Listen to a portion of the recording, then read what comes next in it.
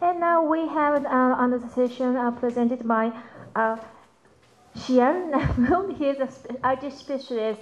And he's going to talk about social learning, which is quite new to me myself. So, he already showed his presentation. It was exciting. I hope you enjoyed it as well. So he's going to talk about for half an hour, and then we have a Q&A session for 15 minutes. Okay, please. So thank you. So it's interesting. I've enjoyed the last 2 days. It's always fascinating to go to an environment that's not your natural environment and listen to people talk about things. Fortunately, I have a research background, but we're talking 15 years ago, right? So that's when I was at university doing research. And I spent the last, or most of my career in IBM, which in many ways, the part of the company I spent in, you could say, a big part of it was research as well, right? So a lot of products being created, a lot of sciences. Some people don't know that, but IBM actually has the most mathematicians, right, in terms of researchers than any other sort of private company, right? So they have thousands of people doing research in things like maths. So it is a university. And I had another idea. So when I spoke to Fumi initially, right, we talked about some work I was doing on a platform called Cloud Clinic. But as I sat here yesterday, I changed my mind. You know, some of the things I always do, sometimes I go and make presentations and I just talk. I don't have any slides. And I talk based on what I heard the day before. So I'm doing something similar, but I decided to put together some slides. And interestingly, these slides are from 2007. So back in 2007, I was the social business lead for IBM. And also I was working on workplace collaborative learning. And my job was to go and convince companies about how the world was changing and how they needed to share information and learn within organizations. So given that most of us here are researchers, and we're in the business of learning and sharing, I thought this was actually spot on. And I obviously updated it a little bit, right, with what's changed since then. So let's talk about, so it's social learning, and there are three things I'm going to talk about, right? I'm going to talk about what social learning is, the adoption process, and I'll end with some thoughts around how you get started. Now, does anyone want to hazard a guess as to what social learning is? Well, I'll ask for two questions, maybe social learning and innovation. So can anyone define what they think innovation is first? Anybody? Any volunteer? Can anyone just, yeah, okay. Innovation has to do with creating new, it's a product that comes out of ideas. Okay. That's the process. The process, okay. So it's a process, right? Yes, innovating. Yeah, that's right. So it's a process, okay. So what about social learning? I mean, it's a term that I probably created. I don't know if it exists, right? But that's what I call this. So it might not even exist. But, so if I asked you what's social learning, what would you say? Guess. Okay. Yes, to be kind of socialization, learning out of your, learning beyond what you can create. Yeah, so you might... Things you pick up from your environment. Exactly. So you might say learning from your social network, right? Your social environment. And you can do that in different places. It doesn't have to be within the context of a classroom or an institution. Okay, so that's great. So I want to start with this chart. And basically, this is a piece of research that was done a few years ago. And it talks about innovation, right? And the key point here, so if you look at this chart, most of us in the room are researchers. But the key point being made here is that real innovation comes from a collaborative process, right? And it's a collaboration between your partners, whoever they are, the stakeholders. So when you do your research, you're doing that because you want to influence government policy, right? So there is a stakeholder, somebody at the end of the day that needs to consume that research that you've done. And you probably have colleagues, so that, it says employees, but you've got colleagues in this room, right? So it's a collaborative process. Research is not something you do in a silo by yourself. For this to be effective, you need to do it collaboratively. And there are other forms. So this data actually breaks it down into, let's say, external and internal, right? So on the right, you've got internal, sources and external. But the key point is that it is collaborative. And if you're going to do so I listened over the last few days, and there was some really interesting work, like the case studies and everything were fascinating. But ultimately, what you're going to do with those, the outcome of the work you're doing, is break existing business processes, right? The existing ways in which governments, work and the way they actually govern, right? And a lot of your research is designed to get those stakeholders to rethink, right, their policies. We talked about Rwanda, we talked about a number of different things. That's how I see this. So this requires an environment that's relatively flexible, right? Because if it's not flexible, it becomes very difficult to implement it. And I know we talked about governments, and some governments being less flexible than others, right? So the question is, how do you use your work to influence that? Now, again, you know, as I went out back in those days and tried to get organizations to think about the benefit of things like this, I always used to tell them about how the environment is changing, and many of them might not realize it. And most organizations are very structured, very hierarchical. So you've got a CEO, you have, you know, the reports, and they've got people that are reporting to them. That's how it works. But with internet, with technology, you know, becoming more readily available, right? And with you having the phone number, technically speaking, of your CEO, and you having his email address, and you having the email address of your partners, the world has changed significantly. So even though you've got these formal hierarchies, right, and there might be projects based around teams and tasks and job descriptions and things, a lot of work gets done in informal networks, right?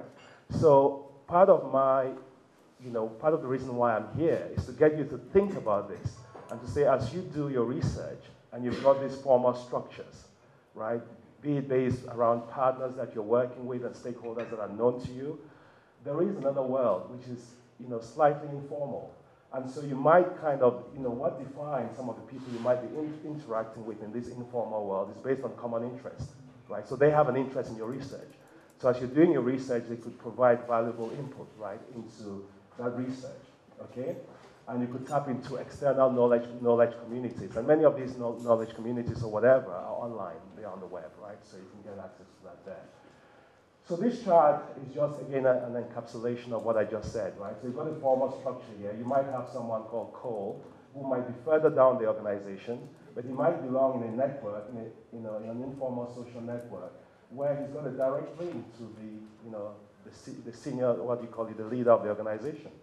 So the challenge here, or the theme of this presentation is around, but how can we use, you know, capabilities, be it technology or otherwise, to facilitate this type of collaboration. So with Cole now having access to Jones, how can we make sure that he can benefit from his knowledge, right? And that's what it's about. You know, you're doing research, you've got informal networks that you can tap into. How can you make sure your work or your research benefits from that? Okay? So there are three things, you know, that I believe are needed for that, right? I need, you know, this is obviously keeping it quite simple. But the first is around your personal productivity, right? So what can we do? What are the capabilities that you can start thinking about to help you personally? And that might be around, how can I find experts? And what places are available, right, around in the web or wherever it might be, where these experts are. And how do you locate them? So you locate them based on the knowledge that they share, right? You don't locate them because someone said they're an expert. It's evidence-based, and that evidence pulls you to them, okay? Then you've got the whole idea around team collaboration. You know, we are in this room, right? We all reside in different countries, right? We all are maybe doing different types of research. It might be slightly related. So how do we collaborate when we're no longer physically present in the same space? Okay, so that aspect of team collaboration, generating ideas, brainstorming, and what capabilities you can leverage to facilitate that is quite important. And community building, right? So how do you build communities based on mutual interest? So I might not be a project member of your research, but I might have an interest in it, right? And as a result, if I know what you're doing, I might be able to help you. Or your research might be based in a country where I'd previously visited, right? So in that case, if I'm aware of that, I could also help you and benefit more from that. So as a technical guy, when I think of the whole space around research and collaboration, and these are the three areas that I tend to focus on. This is, I think, a very interesting chart. I'm not going to go through this, you know, line by line, but what I try to do here is to say, if you think about the old world, and many of us in this room might still be in the old world, right, in terms of how we think and how we do our research, and then you've got the new world, which is the new way of collaborating. So I'm just going to pick a few, right? So some people in this room, like, in fact, we had a conversation. I'm gonna pick someone.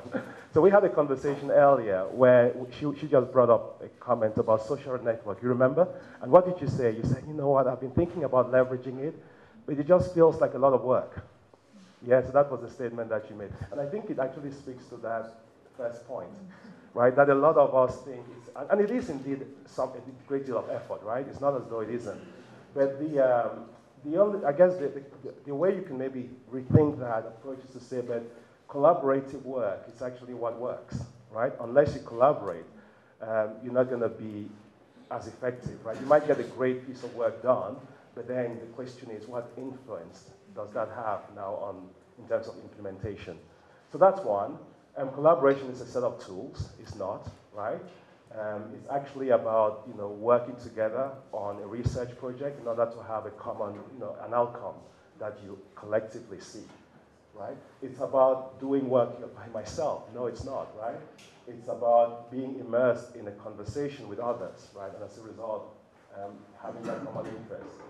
Okay, and content is protected. Again, this might be relevant in a research environment, right? So how do you protect your research, your intellectual property, before it gets published, right? Especially if it's being funded by a particular organization, while at the same time making sure that it's developed in a participatory type of way. So there's a trade-off, there's a balance that needs to be done there, okay? Etc. And the other thing that I'll point out before I move on is the fact that you need to always think about the end user. So what's the ultimate outcome of this research going to be? Is it just an interesting or exciting academic paper? Or do you really want this to effect change, right? And if you really want it to effect change, as you complete your research, you get towards the end, you need to make sure you have a way of having a conversation with the stakeholders, right? And if they're somehow involved in the research process before, it becomes a lot easier, right? So you're not seen as dictating something new that they need to now embrace and adapt to. Okay? So a few other points which I'm not going to go through, but the key message here is that it requires a new way of thinking, right? If you're going to embrace some of these slightly more disruptive ways of working and collaborating with others. So the core principles around this idea of social learning is, first of all, group interaction, right? So there's this notion that whatever we do, we have a group, and that group shares a common interest and a common goal, right? That's the first. Then content is created by this community, right? So you might be leading a piece of research, but you need to always feel, there are other stakeholders who are part of your research team, be it formal or informal, right? And a lot of the times it's voluntary, right? It's fluid. The people who are in the formal structure are not necessarily the ones who maybe might help you. If you can find someone who has a very strong interest in the country because they are from Rwanda and you're doing a piece of research in Rwanda, and maybe you found a paper that they wrote, and that paper is part of your reference, and you pick up the phone and you call them, or you get on LinkedIn and you connect with them, they might actually help you a lot more than, and that's the way, that's how I work, right? That's my approach. So that's what you call the whole, I'm gonna just carry on and you can ask questions at the end. So that's social learning. Now the next thing I want to talk about is the adoption process, because that's always the challenge, right? Not problem, but the challenge. You hear all these things and it sounds good, but the challenge is, how do you actually make use of it? It's not so easy, because it requires a great deal of effort, right? And we're used to working in a particular way, and not everyone's going to change. That's the important point. But the key approach that I tend to take is, when I think of technology, I don't think of it as tools. I think of it as something that helps you overcome barriers, right? Accelerate innovation. And like I said, innovation is a process.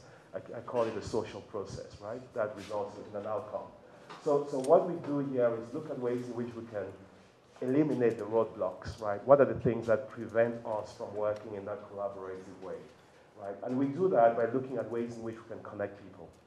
And I think it's very pertinent in this environment because most of us are not physically in the same country, right? A lot of us are in different countries and working on different projects.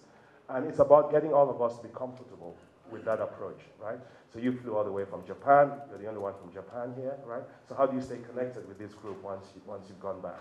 So you need to feel very comfortable about working in this remote way. Now, this is interesting because what this says as well is that there are multiple dimensions to this, right? You need to look at the social dimension in terms of networking within a social environment. You need to look at the culture, right? And, obviously the tools as well, right? But, the social dimension is very, very important. We as individuals have our own motivation. There are factors that motivate us. Some of us have information, we share information naturally. And I'm one of those, right? So my personality is to share, right? So if you come to me and you say, I need help doing this, or you don't even need to tell me that I need help. The way my mind thinks is to think about who I can connect you to, just naturally.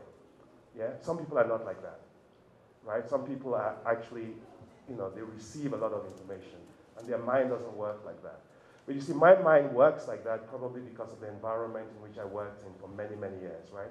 So I worked as a consultant, and as a consultant, your job is to go and listen to customers and provide, advice, ideas, right? So that's my upbringing or whatever. But then you've got that. So you need to understand everybody within this network will have different motivations, right? And again, you need to make sure you have the right tools. Now, when you talk about tools as well, you need to be very careful, right? Some people are very visual, right? So they need to see you to do business with you, right? So when you think about, again, your research that you're doing, some individuals, you might need to make appointments and go see them. Some, having a Skype call with them is sufficient. But then when you're having a Skype call with some, you might need to switch on your video camera, right? Because just seeing you, sometimes you don't think about it. I know in this environment, because of broadband, it's a bit of an issue, right? But just switching on your camera can make a profound difference for someone you haven't met before, because they feel a lot more connected to you, right? Others, others prefer to, like I said, use email, right? The youth, the younger generation, might prefer to use, text messaging. A lot of us who are slightly older, that's not a natural way of communicating. So again, the general idea here is that as you start thinking about working within an informal network, as you're doing your research, there's no such thing as this is the tool that I use, right? Which makes it even more complicated, right? There's no such thing. You need to think about the person. You need to think about the type of individual that they are. And you need to be slightly adaptable, right? One of the things, I think I'll have time. So one of the things I did was I set up, I didn't have internet, but I have some pages. And I'll show you how I work now that I left IBM. So I used to be in a company that had 400,000 people, right? So that's the size of IBM as a company worldwide, 400,000. And when you leave and you're working with 2 or 3 other people, it's a small world, right? So you're used to working in this large environment where you had a lot of support. So how do you make sure you keep that support? So even before I moved out, I made sure that I had an external network out that I could rely on. So I'll talk a bit about, or show you how I kind of do that. Now these are just, you could look at this later, but these are just some ideas, right, around the fact that when you think about your research, right, and how you make your research adopted and how you get known. One of the things I did, by the way, for me, I went on the web and I searched to try and see how much I could find on work that you guys did, just like on popular places that I would normally go to. And I didn't see a lot. Now, I might have just gone to the wrong places, right? Or it might mean that we're not very social in terms of, we do a lot of research, but we don't actively promote our research, the work that we do. Right? So as researchers, I think you do. So because that has an impact on the organization itself, right? So the African Leadership Center, you enhance the brand. The brand is not based on what the center does. It's based on the ambassadors. And those are the alumni, the people, all of us in this room. So you can imagine if all of us were active in promoting the research that we do. It's a lot better than a newsletter that the center creates and sends out. So that's quite important. But these are some of the tools that people use to amplify that message. Some people might have blogs, so the center might have an external blog where you have different researchers just, blogging about things. A podcast, you might record things and share. It doesn't have to be live, because the challenge with a lot of us being based in different African countries is that bandwidth or just that travel, traffic and all these things might not allow us to be physically present in a live broadcast. But you could record it and share it. Newsletters, right? Wikis, so again, if you're doing collaborating. And by the way, most of you understand these terms. I get people, right? Okay. And then print media, that's normal, like brochures, etc. Now, these are some of the tools that, so I came up with this list just to give you an idea of the types of tools that people use to communicate. So a lot of us use email, right? So that's one of the most common ones. But you have messaging. So these are things like WhatsApp. And I'm sure many of us in this room maybe use WhatsApp to communicate. There are tools online which you could use for tracking activities. If you're working in a team, you just define the tasks and you assign those tasks to people. Very simple, very effective. I like those a lot. Document sharing, you have things like Dropbox, Box. You know, you upload a document, you share it with people, they get sent the link, they can download it. It works very well. You could create communities. So I use LinkedIn a lot, and I'm going to show you LinkedIn. How many people are on LinkedIn here, by the way?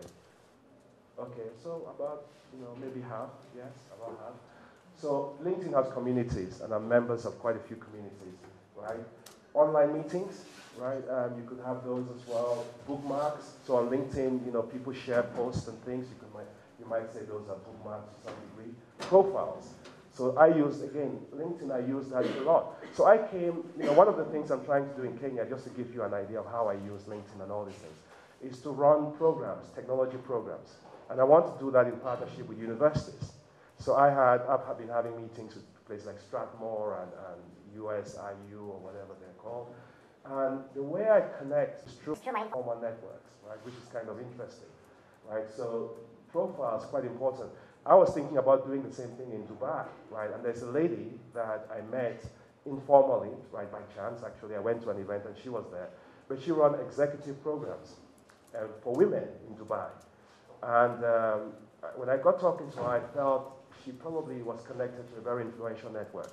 So I shared with her what I was trying to do in Nairobi until I was coming to Nairobi. And she then connected me with a guy who runs one of the innovation centers working with the government in Dubai, right? So these capabilities are quite important. If you work hard at it, that's the thing. You need to kind of maintain your relationships and stay in contact with people. So it just doesn't happen. But that's why I put in the effort, right? So you're asking the question, it's a lot of work, but you need to believe that it can help you to make the time for it, right? And it is indeed helping me. So before I show you a few slides, what I'm going to do is just talk about, how we did this in IBM when I was working in IBM. So let me go back to the history of these slides. So I was about 7 years ago, in 2007, I became very interested in moving back to Africa, right? And I use that word generally. I didn't care about where specifically. I just wanted to move back because I had been in the UK for so long, okay? And I'm originally from Cameroon, for those of you who do not know. So I went to Cameroon for university, and then after university, I worked there for a few years. So I wanted to come back. Now, the question was, how do you come back physically, right?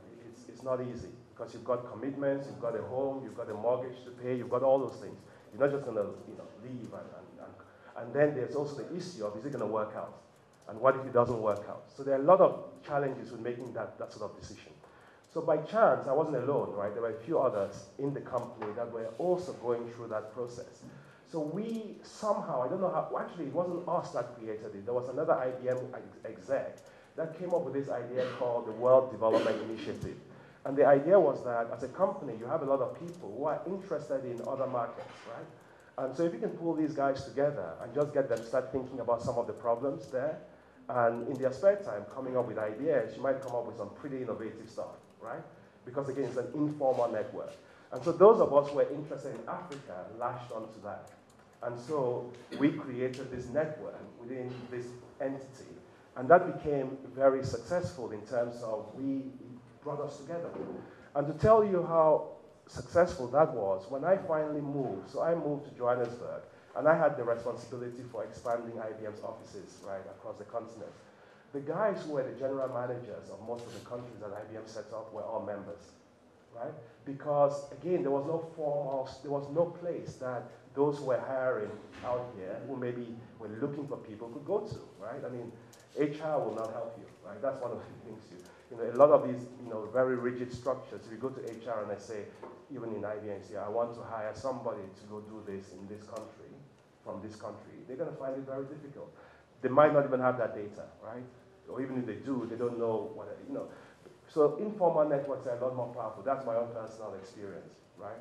So, but the key point about these networks is that they don't just work. So if we spend time and we introduce a lot of these tools within the Africa Leadership Center tomorrow, so let's say we had wikis, we had blogs, we had all these things that I've shown you here, it doesn't mean that it's going to be successful, right? For it to be successful, you need a program, right?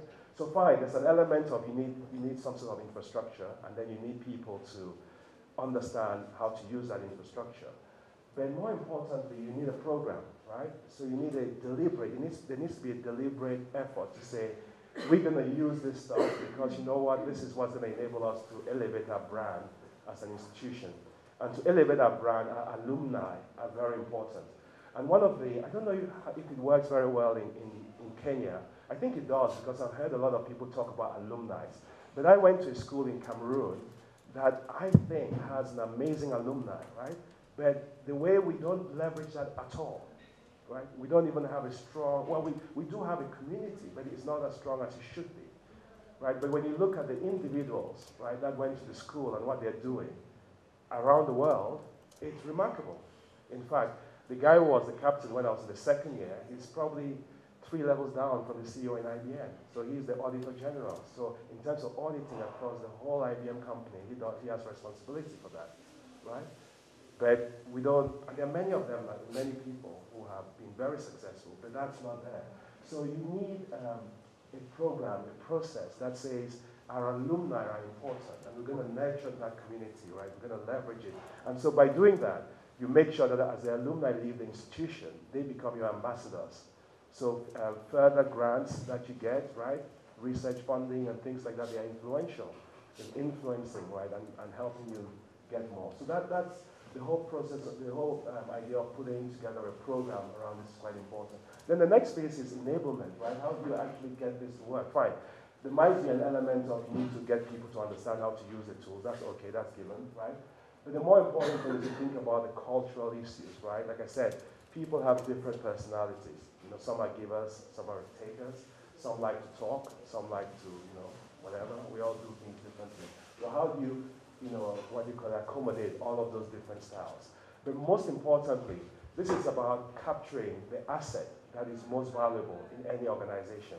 So it's not about what you own, it's about what you know, and it's about the intellectual asset that you have. So all of this research that's being done, if you harness, capture this asset and you make it easily available, right, and you tie that into the people that worked on those, irrespective of where they are, right, they might have left, it becomes very helpful for the new students that are coming in, right? Like I said, as you're doing your research and citations, you're citing other people's work, you can also use these capabilities to have a personal relationship with them. So let me quickly show you, before I go to questions, I just want to show you this, and this is not connected, but I'll just show you quickly. Oh, I need to move it across.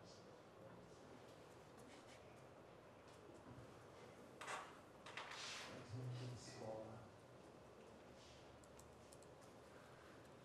Actually,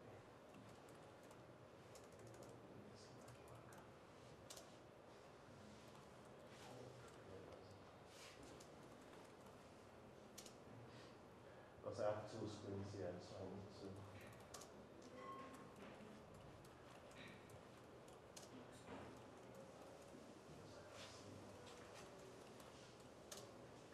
Okay, so this is my LinkedIn. I know most of you have used LinkedIn, right? So I just want to show you a few things. So I take LinkedIn very seriously, and in my network, I don't know if it says, but I think I have about 1,800 people, right? Now, not all of them are important, but not all of them are important. But what I try to do is when I meet someone, I don't like keeping business cards, right? So if they're on LinkedIn, I then connect with them on LinkedIn. Some don't accept, some do, right? But I try to do that. And if they're active, then I get to see what they're talking about and what they're doing, right? So all these are just posts from my network, okay?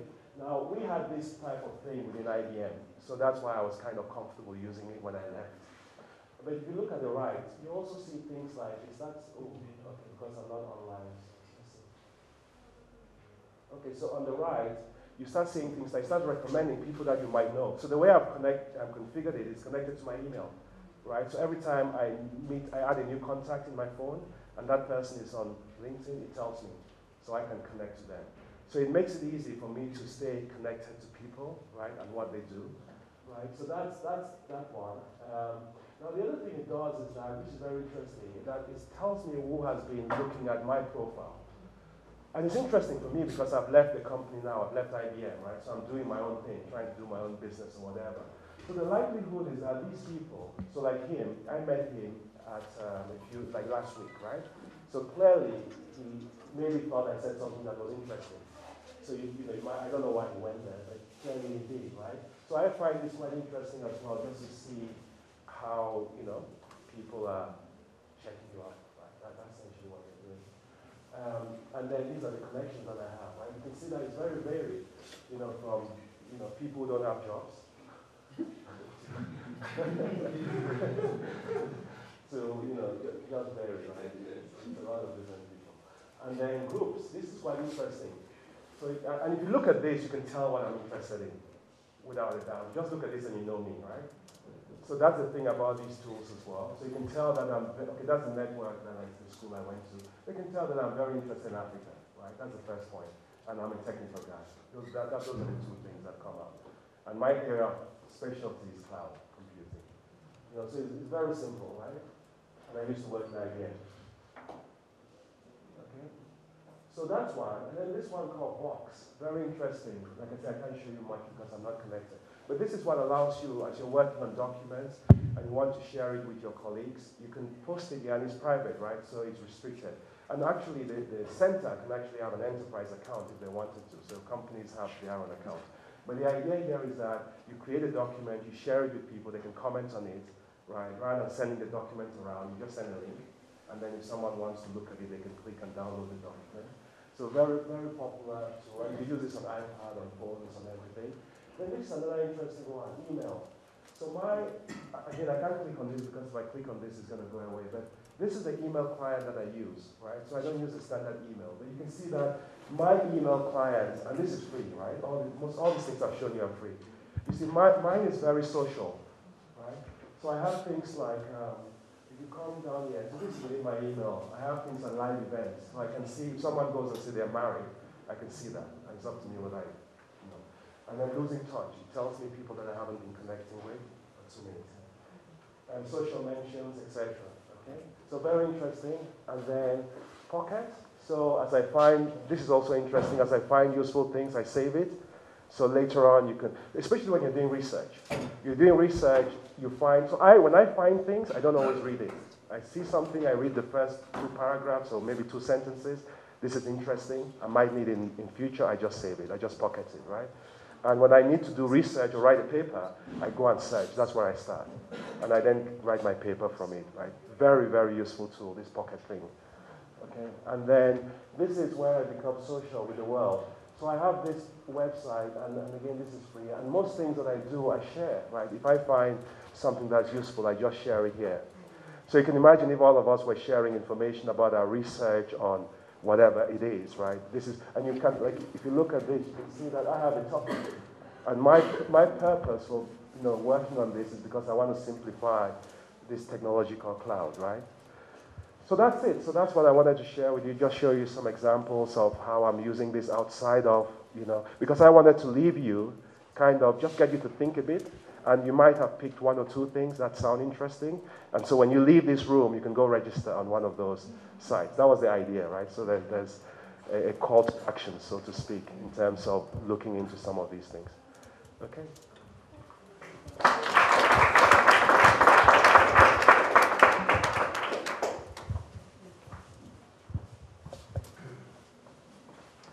Okay, thank you. Sorry. Thank you very much, Ian, for your very interesting and useful presentation. You have shown us how the social learning can make a difference in our research, perhaps not only research, but more broadly in our life, to connect people and to share the information and ideas. So we have 10 to 15 minutes for discussion. So if there is 1, 2, okay, just 1 and 2, please. Oh, maybe 3. Okay, please go ahead. You want this? And somebody can. Oh, Hi, thank you.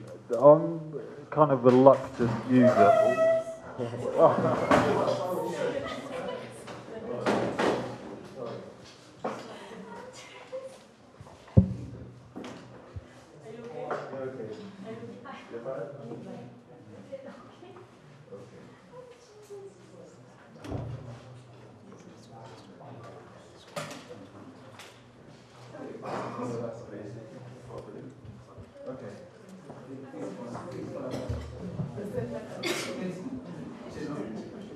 So your question caused a tsunami.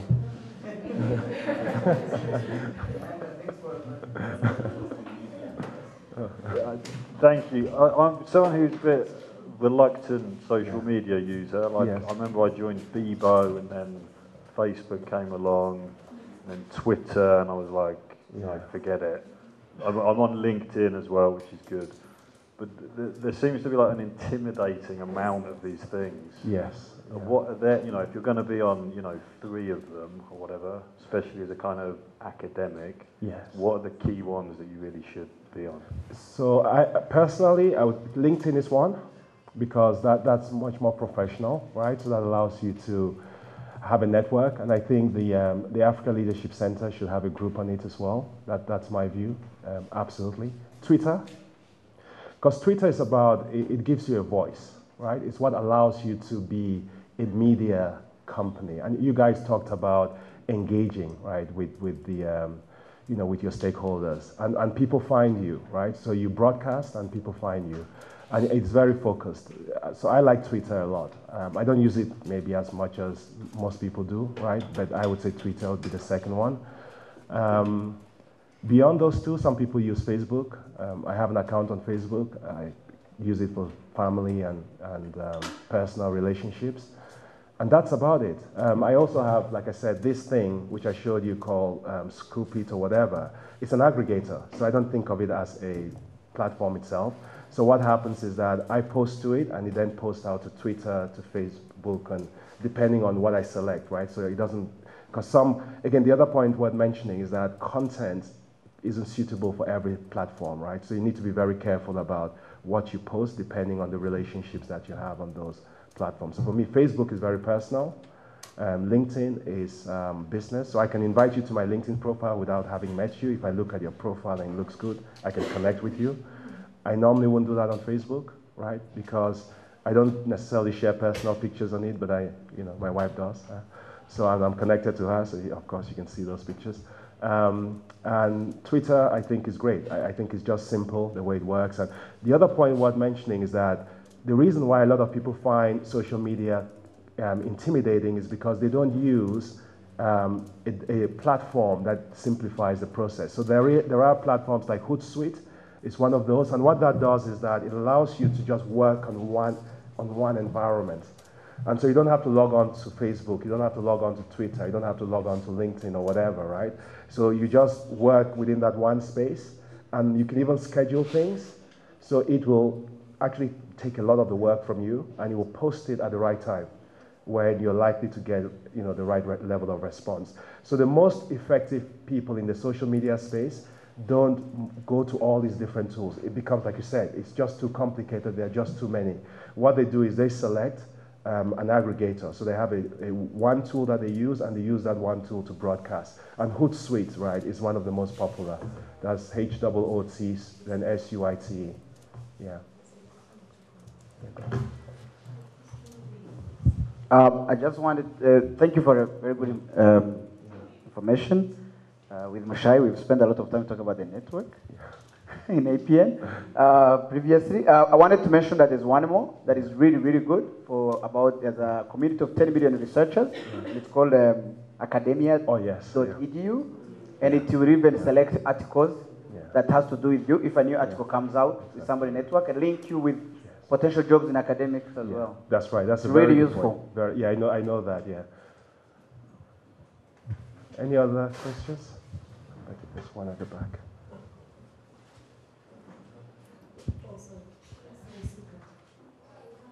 Thank you. Thanks. My name's Amani. I'm a student. It's a very fascinating thesis that you've brought up today. And so, it's on. Okay. It's a very fascinating thesis you've come up with today. You talk about things like disruption and new ways of thinking. And I think that the analog of disruption is inertia. I think that systems and people are generally resistant to change. If you told a group that's based in Nairobi to relocate to Mumbai, you might have a lot of resignations. If you tell the same group to relocate to Nakuru, you'll probably see a lot more people stay on. And the reason I'm saying this is that a lot of what you've talked about today is the less disruptive form of innovation, I think. It's recombinant innovation, basically using what already exists to make systems better. And I think it is not just important, it is critical. Even in areas like leadership, for instance, you have a vice president or a president of a group that manufactures products that are very technical and very well suited for a technical-minded audience, but that don't sell well because the audience is the wrong audience. Right. If you take that position and you split it into two vice presidents, one a right brain thinker, one a left brain thinker, that can actually synergize the technicalities of the products into an audience that can actually use it, then you might actually get more sales. And so I think the work you're doing here, it has almost infinite potential in situations where you don't necessarily want to go out there and buy new equipment and hire new people. You basically want to look around you and leverage or use as a lever what you already have to improve the situation. And it's even more so important in sub-Saharan Africa, where people always say we need change, we need this to happen, we need better leadership, we need more money, more equipment. But we don't really look around what we already have and ask ourselves those difficult questions about how we can recombine and recombinantly innovate. Yeah. It's very fascinating. Thank you. I have a question. Okay, go ahead. Yeah. Okay. Thank you. My name is Bode. I think I appreciate your lecture in terms of how it can help us share information, get to know a lot about networking, and so on. However, you didn't speak on the challenges to some of these things, especially with the information we get that some of the information we have online are also being captured in some areas of the world. So can you just share some of these challenges? You're right. That's the thing about social media. People, I'm one of those who tends to think it's self-regulating, in the sense that some countries try to regulate it, right? To say, okay, like you said, there are risks, right? So we're going to police it, and we're going to make sure that things which rightfully might not be accurate, right? Don't find their way into that medium. But I think that fundamentally changes, right, the whole context around what social media is. It's about giving people a voice. Someone made reference to Ushahidi as an example. Ushahidi has this idea, so essentially crowdsourcing, right? And so you might look at it at face value and say, okay, but what if I go and I report incidents that are not real? I have an ulterior motive. The point there is that the platform itself, if you have a critical mass, it's self-regulating. You become a minority because the majority will actually report what is real, right? And there is in the case of Ushahidi, there was actually a process behind the scenes that validated some of that information. So in other case, there might have been something that says this has been verified, right? So there is information that is sourced, right, from the community that's not verified yet, but there is information that's actually been verified, right? So you have that way of categorizing the two types of information. But to answer your question, I think you're right. There are risks, right, with social media generally, and there are risks with me posting my information there. Someone might look at it and interpret it in a different way. But on the positive side, you're hoping that in terms of, when you kind of do a risk assessment in terms of benefit, the potential is actually much greater. And where it's critical for you to actually, where it's critical, you might have a verification or validation process like the Ushahidi guys had that says, okay, if you want information that's been verified, you're able to get to that, right? However, the other information is there, and you make a decision based on just how many times people reported it. So if you have, 100 people reporting an incident in a particular spot, right, then that's a lot more trustworthy than, maybe information reported somewhere where you have just 2 people, right? So that's you need to be careful as to how you use the information. You're right. Yeah. I think there was one. Yeah. No, go ahead, and then yeah. Hi, my name's Tari. I just had a quick question about, I guess, publicizing research, because I think that a lot of what you showed was really, really useful for, I guess, building a personal brand or even the brand of a group or a company or a research group. But in terms of actually taking what those groups do and translating it into things that are easily digestible for a broader public, I just wanted to, I guess, get some of your thoughts on that. Actually, that's a very good point, right? So you're right. So there's an element of let's make our research more visible, right? But you know what? When you work on research papers, you're creating that paper for peers, right? So you require a certain level of intellect to understand the context, in most cases, right? You need to understand the dynamics of a country or whatever. You make a good point in the sense that there might be informal platforms, like a blog, right, of the college, of the institution, and so some of that information gets simplified for a less sophisticated audience. So I'm not obviously an expert in peace, security, governance, right? But what you've talked about this week has been fascinating for me, and I'm sure I'm not the only one. So how do you make this information easily accessible and digestible for those of us who are not, you know, again, that's one of the ways you could do it. Things like Twitter, all it does is that it gives you a way of having a code, a hashtag, you know, you index your research and then you send it out. So if someone goes and searches for Rwanda genocide, right, they might actually find your research paper, you know, and that's why I like it, because it's very much like that. Can we have one last one and then we... Yeah, thanks, yeah. Or do we have more time? I think we're done. Yeah, okay. Thank you. Just very, absolutely fascinating. I just had two questions. Yeah. One, is there a place one can go, or maybe you can talk to from your experience within Africa? Is there a place somebody can look at and to know which communities are looking at what? And I'm thinking both in terms of geographic, but also maybe social categories like youth, or linguistic categories. So that's one. Or political context. So if you're dealing with this, you're finding a lot of, these are the good things to use. And then, just again from your experience, you talked about you're working with communities across. Can you say something about what kind of intellectual communities seem to be taking this up? Is it more universities, research networks, and so on? And then just very quickly, can you say anything about how to bring a cultural change in an institution? Oh, okay. So my view, so I'll start with the last one because I have a short memory. I've forgotten the first question. So let me try. So I'll start with the last one. So how do you bring about cultural change, right? So my view, and again, I've seen this in very large organizations like IBM, and you know, and it's like government, right? It's the same thing. I think it's a lot easier when it's from the top, when the guy at the top actually wants to, like Rwanda, right? I mean, there's been a fundamental change, right, in the country, and it's driven primarily by someone at the top who made a decision and said, you know, we need to see this through, right? And he's very committed to it, and that's what's driven, right, that culture. Now, that's top down.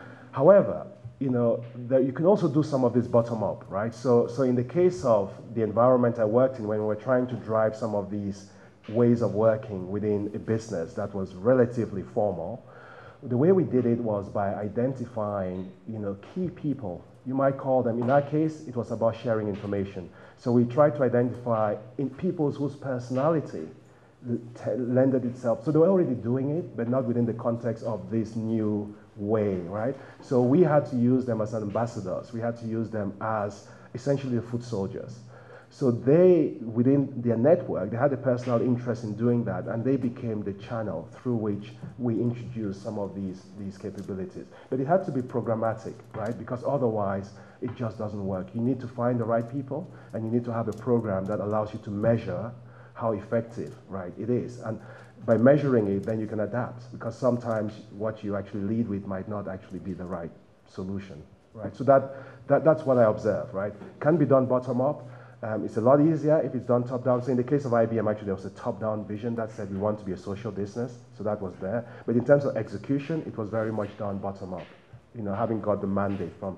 Then now you asked the question about how do you find information, especially around Africa and difficult one for me, right? Because what I noticed was that in the social media space generally, the presence of conversation on Africa is not as high as maybe in other parts of the world, but it does exist. So if you look at my LinkedIn profile, I've probably joined, the groups that I feel I can benefit from, that I could find.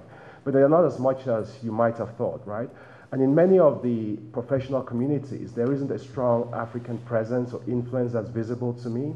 Now, having said that, I guess in the youth, I don't know, I don't focus a lot on youth issues, right? But I would have thought, if you look at the youth, they're probably maybe a lot more on places like Facebook. I don't know if they're a lot on things like Twitter, right? Or maybe LinkedIn, maybe not, because maybe they don't consider themselves to be professionals yet. So it's a tough one for me. I don't have an answer for you. But if I had to search, if it was more professional, I'll start with things like LinkedIn, etc. And I'll use Twitter a lot, because hoping that someone might have tweeted about something they found, which they thought was helpful. And that's the beauty about Twitter, right? People just share things that they find. Okay. And the third thing you asked was, I think, about something to do with intellectual groups that embrace this more. Again, what I find is that the people who are more, in terms of business or the corporate environment, people who are more technical, right, tend to embrace this, because again, this is, what are you using to interact with this? You're using a laptop, you're using a computer, you're using maybe a mobile phone or whatever.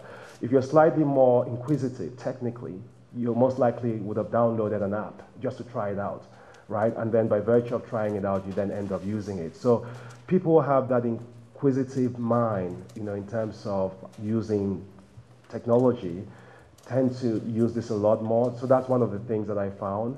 And it also depends on the industry, right? So maybe people in marketing might use it more because that's a way of communicating with an external audience, right? So it's a useful source.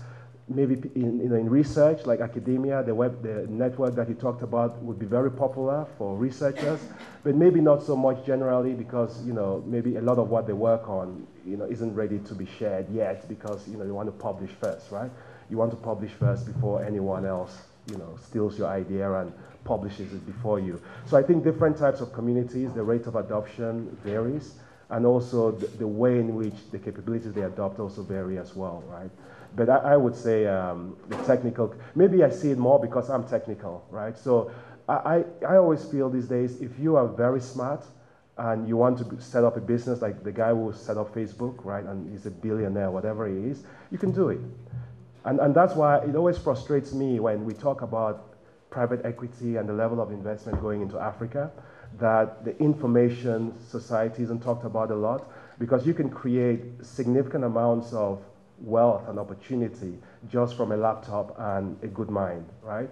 And I know we're doing it in iHub and we're trying to do all of that, but I see tremendous potential, because that's the only infrastructure that you need for business. You need a good mind and you need access to something you can use to create software, and a bit of help, right, to get it to market. Okay, so thank you very much for your very active. Yeah. Okay. I'm sorry, I was waiting to hear the kind of comments that would come from our colleagues. Yes. Because I think what I suspect is that many of our colleagues are not, necessarily IT savvy or interested in IT in general. And yet it's very clear that being able to manage information and, push the boundaries is the only way we can do what you've just suggested. And I find it interesting that you went to check ALC out in particular places and we're not there, as such. I think that is, that confirms, why engagement with someone like yourself will be beneficial to this entire, not just the organization, but the network. Because what you said at the start about people within hierarchies being able to connect to such, an expansive network is what this is about. And if you've been here the past couple of days after the whole week, you've had both sets of people who work within the ALC hierarchy, as hierarchical as it gets, and our broader network, and how to make this sort of connection a natural one is what we're working towards. I have two questions.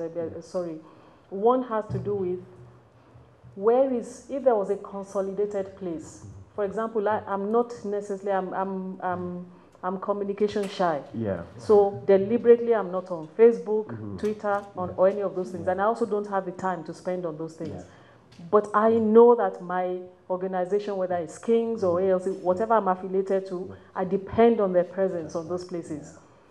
What is the is there a consolidated place where we can do all of those things that you're talking about without having to go looking for them? Right, a user like me, I need everything in one place. Yeah. Is the website the place, for example, where I can go to and I know that I can make a choice to use this or not use that, and so on. Number two, and related to that, related to the first one is, for example, we're also an educational establishment where we run short courses and so on. I would like a consolidated place, for example, where all our network can access almost everything that we have. But the second and related to that is the fear I have of cloud-based systems. I use them, but there's only one country in the Baltics that I think the entire, was it Estonia? Estonia was attacked in 24 hours, the entire system collapsed, cyber attack. And so, as a security person, I know that that is the next domain of that sort of crisis. How safe are cloud-based systems if we put all our energy in, securing something like that? Sorry. Okay. So, that's great. So the first thing I'll say in terms of the first question, I think you probably need a digital strategy, right? So you need a communications department that focuses on how you're going to build your brand in the digital space, because it's something you can't ignore, right? A lot of people rely on it, and that's where they get their information from. I think if you had, a group, and that might just be the marketing team that you have, right? Taking a more proactive, taking a more proactive view on how they market using the digital media. So that's what I would say. Everybody doesn't have to do it. The point is, if people do it, if the alumni and most of us in the room get involved in doing that, it amplifies that message, right? So that's the benefit of that approach. But in terms of an institution, you can rely on the media.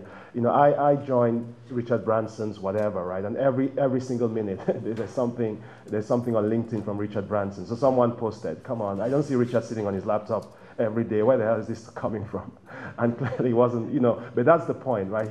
Those guys do it a lot, but it's clearly a marketing team, right? Sending all those things. But I think, you can do it that way, and that's what I would recommend. Now, the other issue about security, right? I think it's an interesting one because it comes up a lot. But, a lot of it is just based on fear, right? It's not based on, like you said, think about how big cloud is. And then it's like flying. I'm going to get on a plane, and I'm flying to London, and I'm thinking, goodness, this stuff is so risky. But when you look at the number of incidents, right, in the big scheme of things, getting into a taxi and driving to town might actually be more risky in terms of potential harm, right, accidents. And I think cloud is kind of like that. When incidents occur, they are very visible, so we know about it, right? But the number of times, given how much it's used and how much people try to hack it, right? So every single minute, someone is trying to hack a cloud system. The level of safety is actually quite high. And the thing is, because the consequences are so high, a lot of these service providers go through very stringent regulation around auditing. So they have a process where they audit, and you don't have that with a lot of in-house systems. Because in-house systems, you control it, the level of due diligence is not as, so you have this false sense of security because you think it's in-house. But you need to select the provider very well, right? But once you've done that, you're right. You're still vulnerable, but they do have safeguards. And the safeguards would be things like you've got backups, and we don't want to go into that, right? But they do have safeguards because the consequence, even in the case of Estonia, I can assure you that they probably lost minimal data, right? It was restored, and maybe it was down for 24 hours, 48 hours, whatever it was. But it was restored, right? And maybe you lost a little bit, but not, you see what I mean? Not as much as if you actually did it yourself and the building and there was a fire. So I went to Ghana once, and there was an internet service provider, not internet service provider, the Ministry of Foreign Affairs, one of those ministries. I don't know if there's anyone from Ghana. Yeah, but there was a ministry that burned down. Yeah, and they had a lot of things that were just lost, right? Just lost. Even though government and cloud and security is always a big deal, but that would have probably been better in that instance, right? Yeah. Yeah.